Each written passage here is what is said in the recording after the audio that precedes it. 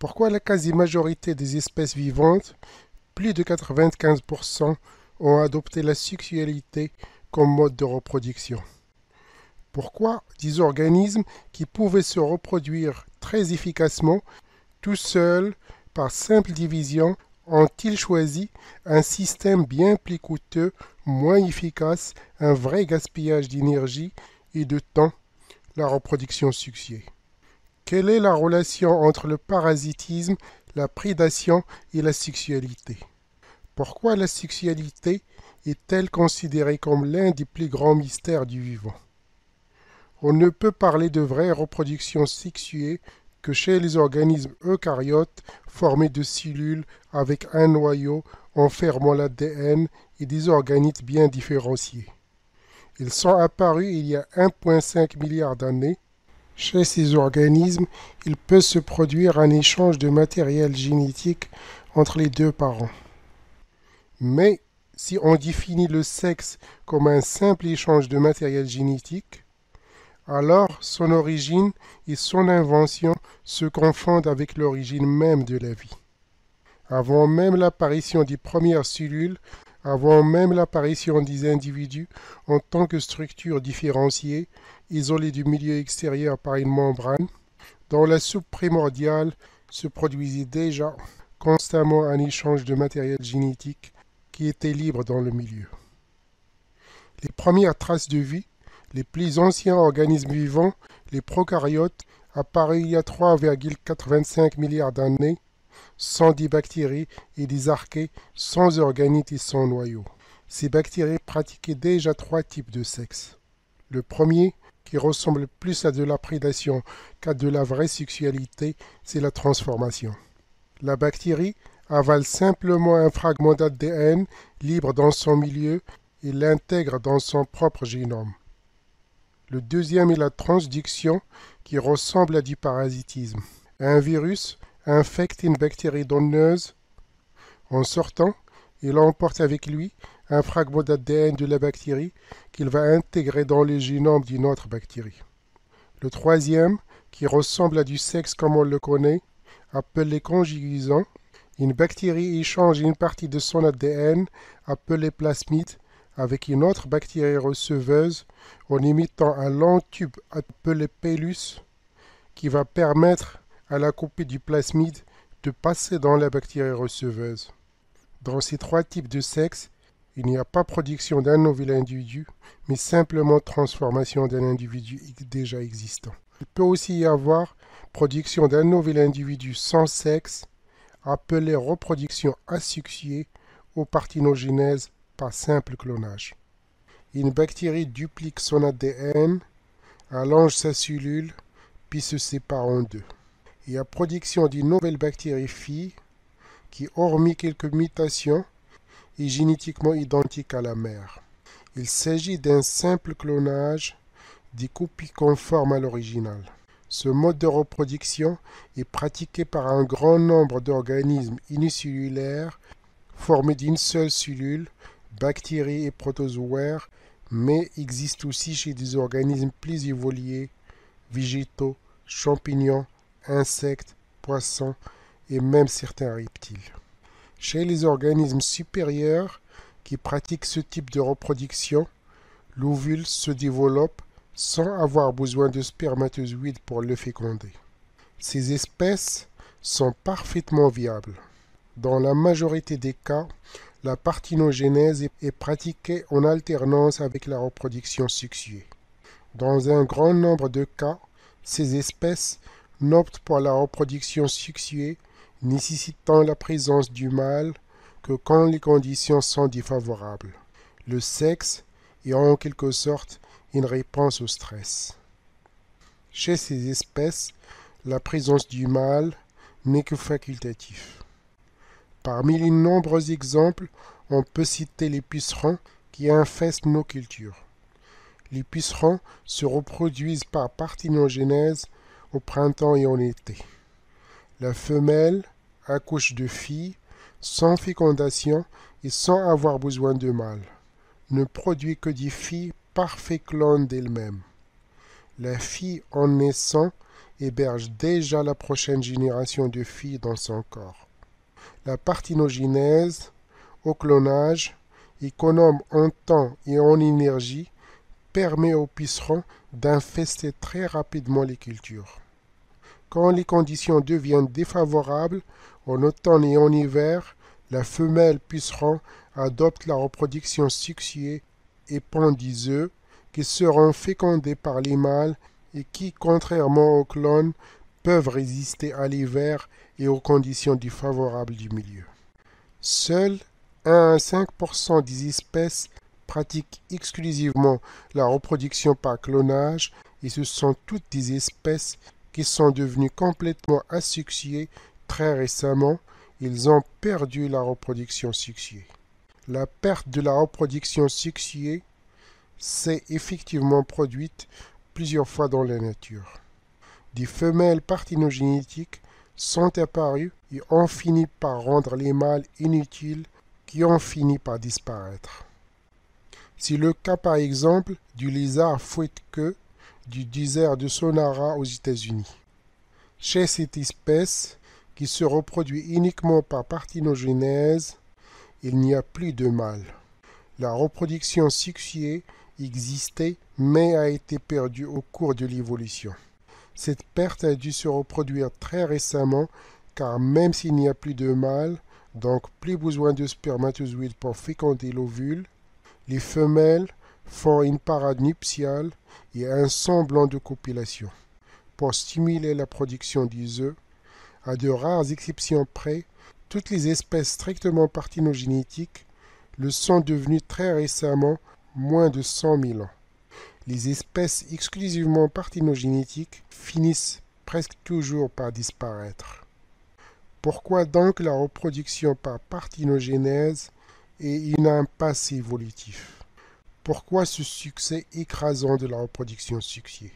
Pourquoi donc une femelle mélangerait-elle seulement la moitié de ses gènes avec un autre individu, tout en ne sachant pas si la moitié de ses gènes ne coderait pas pour des maladies mortelles, alors qu'elle pourrait transmettre tous ses gènes et avoir une descendance parfaitement viable?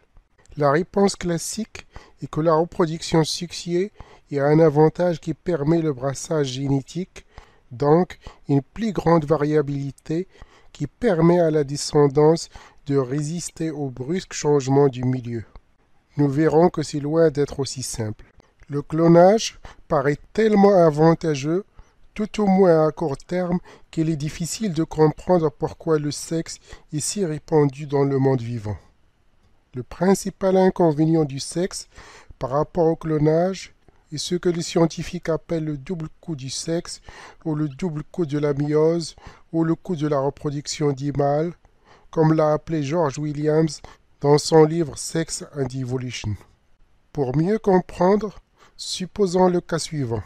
Dans le premier cas, une femelle qui se reproduit uniquement par reproduction asexuée par parthénogenèse. Elle laissera en moyenne 2 filles, toutes de parfaits clones de leur mère.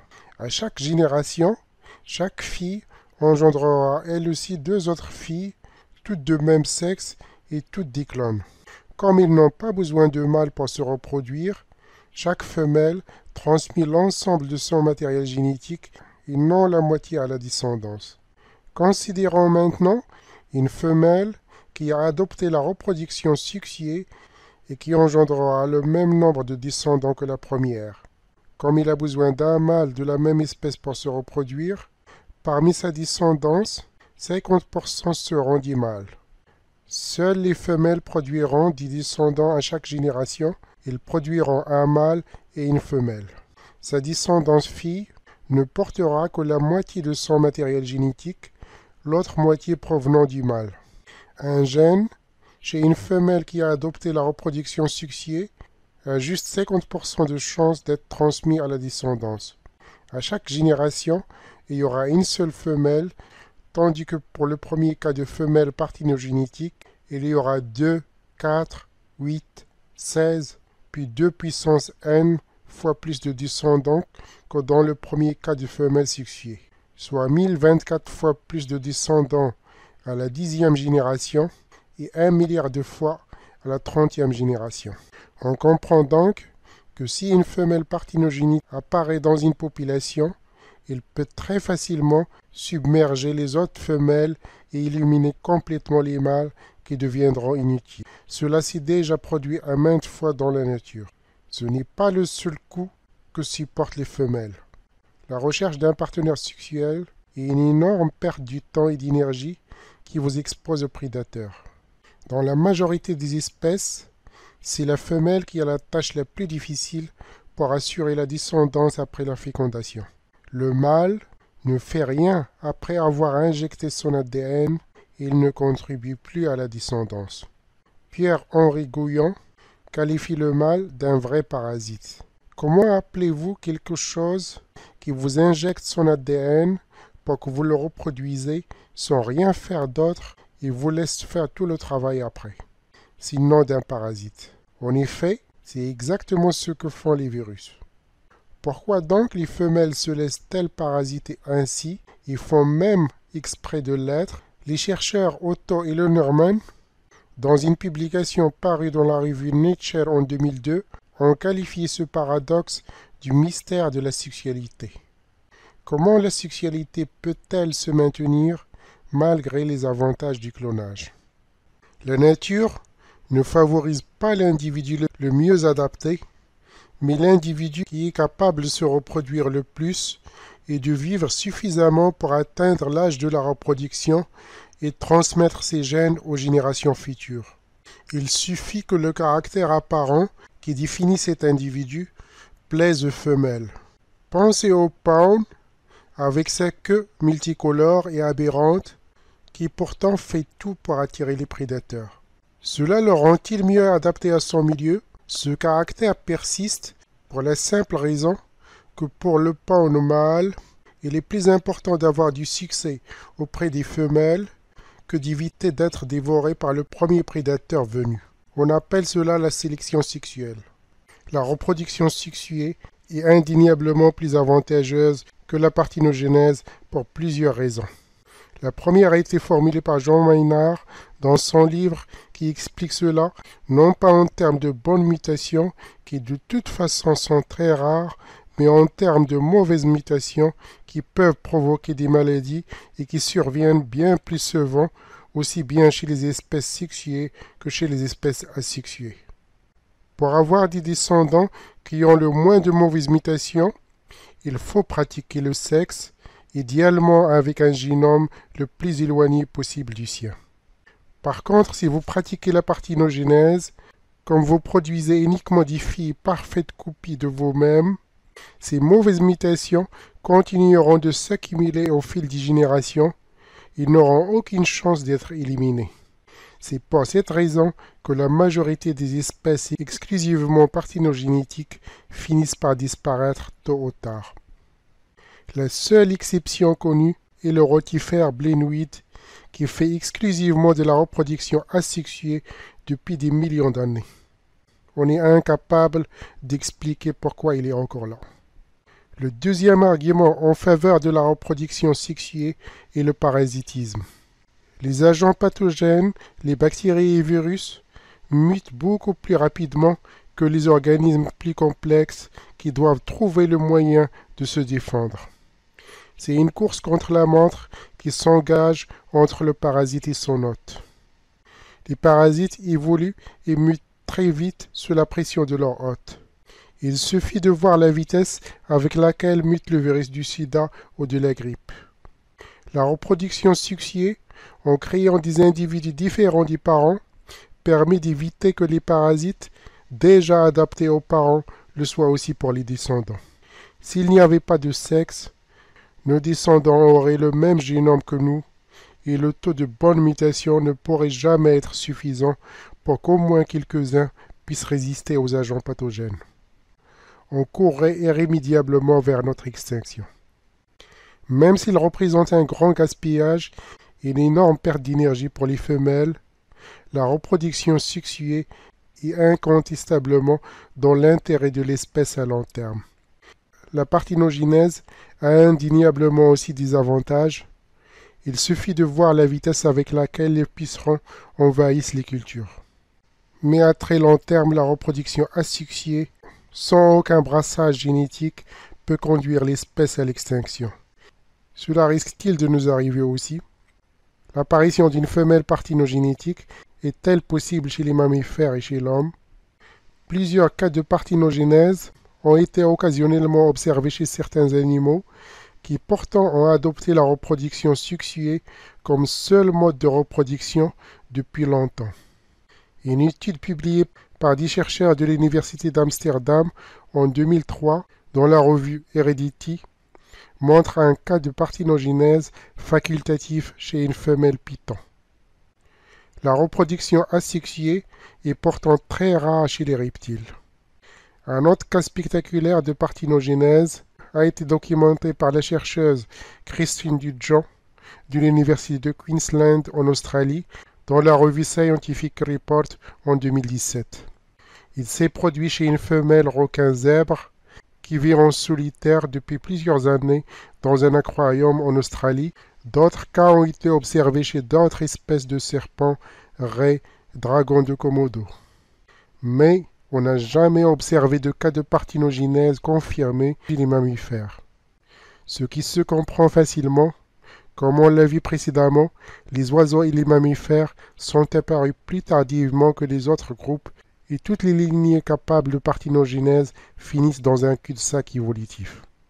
Pourtant, le 5 juillet 1996, une équipe de recherche de Sir Williams et Kit Campbell de l'Institut Roslin à Édimbourg, en Écosse, ont pu réaliser le premier clonage artificiel d'un mammifère, la brebis Dolly. Depuis ce moment, on sait qu'une parthénogénèse n'est pas complètement impossible chez les mammifères. C'est bien sûr un clonage artificiel fait dans des conditions très particulières. Cela ne prouve absolument pas que la nature sera capable de faire la même chose. Mais peut-on imaginer le scénario suivant?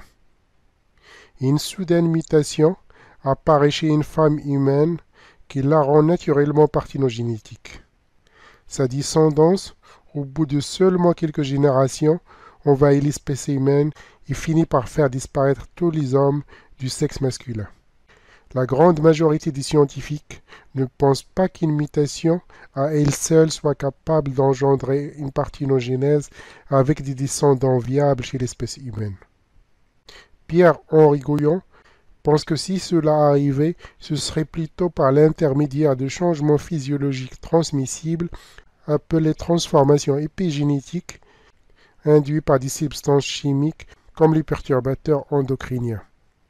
En effet, les perturbateurs endocriniens peuvent induire des anomalies sexuelles transmissibles sur plusieurs générations.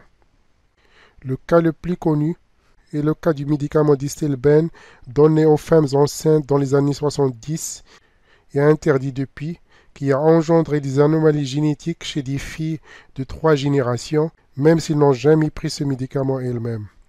L'ADN n'a pas muté, mais l'expression des gènes a été modifiée par des substances chimiques.